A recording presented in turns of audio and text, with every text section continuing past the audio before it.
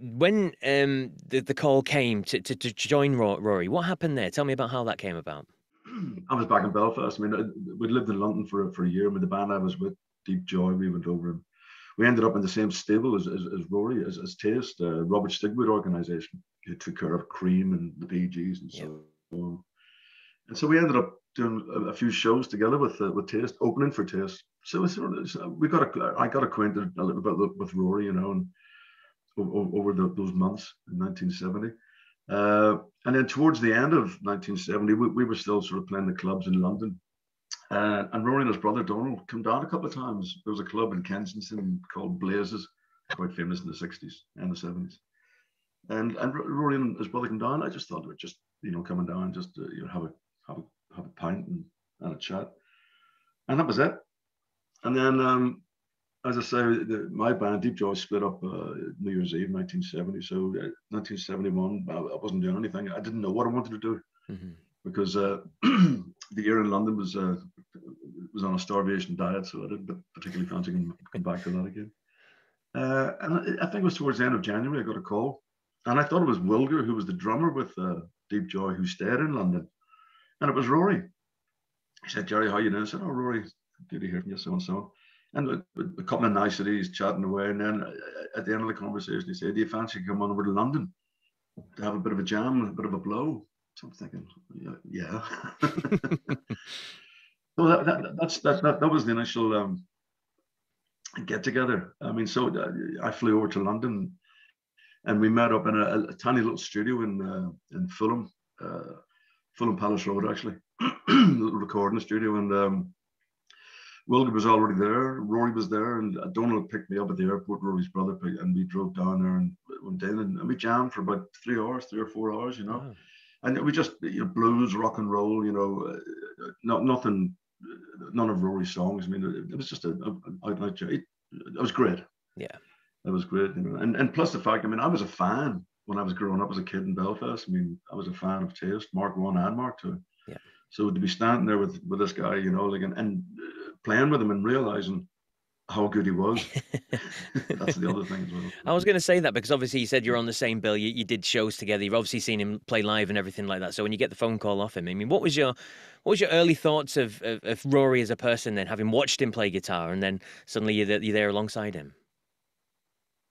I mean, as I said, I was a fan. I mean, I thought he was fabulous. I mean, you know, coming from Belfast, because they moved up to Belfast from Cork, Taste Mark 1, and so would see him in the clubs and that, you know. And to have the invitation to come over and play with the guy, I'm thinking, God almighty, this is amazing, you know. I mean, as a musician, you know, later years, I realized how good a songwriter he was, you know, but as a musician, as a guitar player, he was fantastic. He was a one-off, absolutely. Absolutely. And you talk about musician and songwriters. How did the process work then? Because obviously you did many studio albums with him. Did he come in with a song and say, "This is what we're doing today," or was it more collaborative? How did that sort of thing work out with you guys?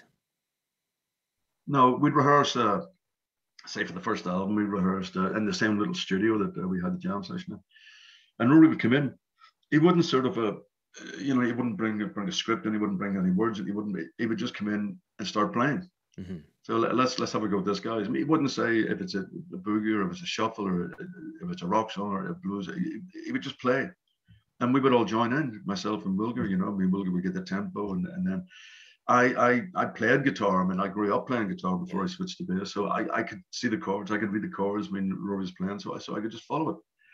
And I mean, we were given carte blanche. I mean, within the song, you know, I mean, the song was there, and Rory had written the song, you know, the structure of the song, you know, but obviously your drum patterns or your bass lines, I mean, I just threw them in, you know, out of my own ideas, you know, seemed to work.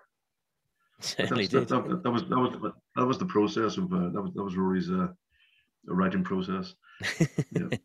And when it came to putting down that first album and subsequent albums, it was almost no frills, wasn't it? There was not many overdubs on top of it. It was all kind of recorded live, a couple of mics in the studio sort of thing.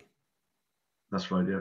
I mean, I think that's what Rory, he always try to achieve, that sort of live thing in the studio. Hence, we would play the song live. I mean, as far as the solos, I mean, middle solos and end solos, Rory would do it as a band. Yeah. And then if there was any overdubs, it would be a little bit of rhythm guitar.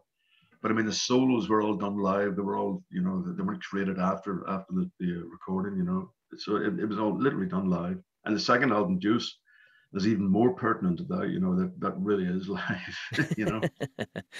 So how does that feel then as a musician in the studio? You're doing that song maybe, I don't know, 10 times, 20 times until you get the take that you're happy with? I, I mean, I can remember sometimes we would do one take, uh, and that would be it. If the feeling was right, you know. I mean, other songs you're talking about 5, 6, 7, maybe up to 10 takes. You know, I think as the years went on, we did more takes of songs. I think maybe Rory was looking for you know something else. But in the early days, it was fairly straightforward. It was like a bang. It was like doing a gig. Yeah. You know, I mean, and you were hot and sweaty after a recording session with Rory as well. You know, I mean, you know, it was like a gig. You know, so and then you know, even I mean, on the first album is a song called Laundromat, which we did 3 or 4 takes. I mean, that's a song that we never rehearsed. Funny enough. Okay. I mean, Rory just brought it into the studio and started playing the riff, and I went, "Wow, this is a riff and a half." So we just joined in, but about so and so. We did 5 or 6 takes, and the one that Rory picked, which was, as far as he was concerned, the best performance that we done out of the 5 or 6 takes. There was a bass mistake on it, and it's been on there ever since. And that sort of irked me at the time, but I can see where Rory was coming from. You know, it didn't matter. You know, it's a little bass mistake, a little fluff. You know, but every time I listen to it, I hear it. You know, but it was the performance that Rory was after. Indeed. And you talk about playing live and things like that. How did set lists and things like that work with Rory then going on stage? No set list. No set list at all. Rory never used a set list. Wow. Never used a set list. No. Yeah. I mean, Rory would just call the shots. I mean, normally on a tour, you find your way. Rory was obviously, you know, he was calling the shots. Yep. You'd normally have maybe the first 2 songs would remain those first 2 songs. Yep. On that particular tour. But after that, anything went. Anything went. You know, wow. I mean, sometimes Rory would just out of the blue, he would play like a Beatles song, Rain. You know, it was a B-side of I can't remember, Day Tripper or something. Or no, not anyway. And he just started playing it, so he just joined in. You know, and it was fun. And it kept you on your toes. I was gonna say, yeah. Did he ever throw in later on any of the kind of album tracks that he'd not played in a while, and it's almost like you've got to remember it again and go for it. Exactly. Yeah. I mean, I remember. I mean, Cinderboy we used to be on the first couple of tours. You know, 71, 72, and later years. I mean, in the 80s, Brenton O'Neill was drumming at the time, and Rory just started playing Cinderboy. Brenton had never played it in his life. You know, I mean, I could just about remember it. You know, but we got there. We got to the end of the song. Fantastic, yeah. Fantastic. And then speaking about the album calling card, I mean, that was the first time that a big name producer was kind of brought in alongside Rory, wasn't it, for the recording that album? It was obviously Roger Glover, legendary figure, both as a producer and as a bass player and a musician in himself. But I've heard you say in the past that it didn't really work. Can you tell us a bit more about that? I think there was a clash there between Rory and Roger as far as the direction they both wanted the album to go. I mean, I think Rory used a producer once in the past with Taste when they did on the boards.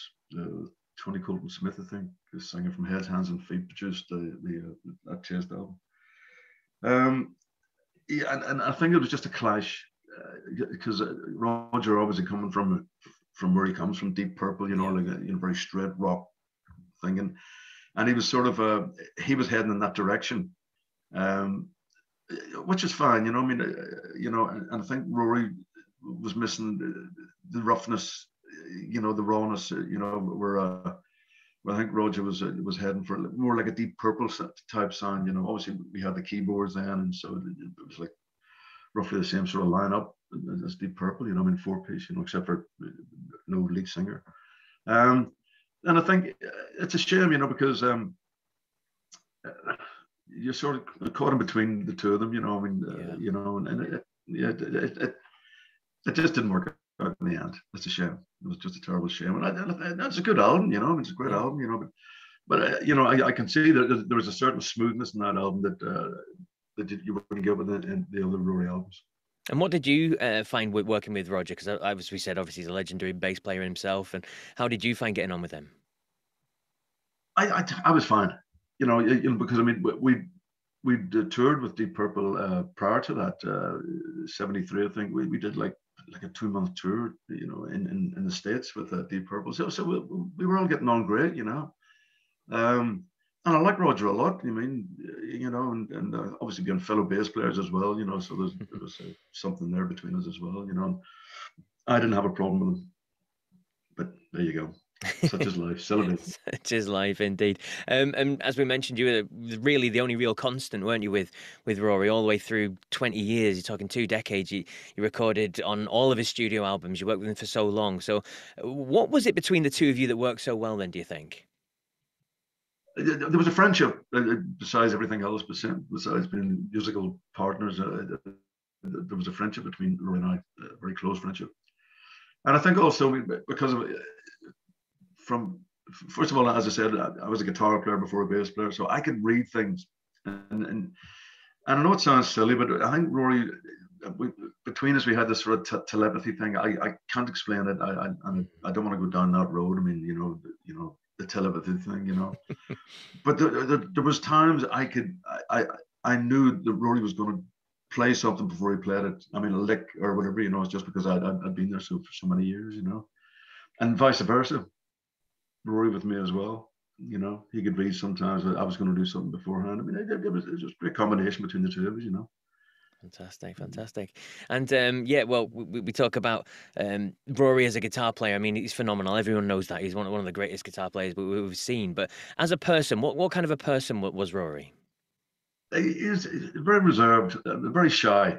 Rory, he was he kept himself to himself, But at the same time, I mean, when we weren't working, I mean, I'd meet Rory. I'd go up to to Chelsea, whatever, and we'd go out and have a couple of pints and go for a meal, and and on the road, especially in the States, because Rory's a big movie fan, and as I am as well. So on off days, we'd end up going to see the movies, go to the movies together, and he enjoyed that. But he liked his own space as well, like we all do, But he was as opposed to being extroverted on stage as he was actually quite introverted off stage, But we could have a couple of wild times as well, So he wasn't that introverted. I'm sure you did. And then, is there any moments that you kind of look back on now, almost that maybe stick in your head, and you kind of go, "Wow, was that me, or did that really happen?" Can you think of anything like that? Yeah, I mean, a couple of things. I remember the first time we played Belfast, obviously in my hometown, and it was during the Troubles, and it was sort of dangerous to go there at the time, And what sticks in my mind was the audience that night, because they were being starved of music. I mean, nobody went there in the 70s, nobody. And Rory, every year we would go back there, But the first time he played it would have been 71 with Wilger.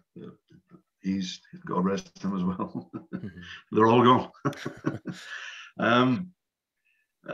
It was fantastic. The atmosphere, and that'll stay with me forever, And because of the dissension between religions in Belfast, Catholic or Protestant, it didn't matter that night. It didn't matter. Nobody gave a damn. Protestant, Catholic, Jewish, whatever, they were all there. And it was just a fantastic atmosphere for time, and it'll stay with me forever. Phenomenal.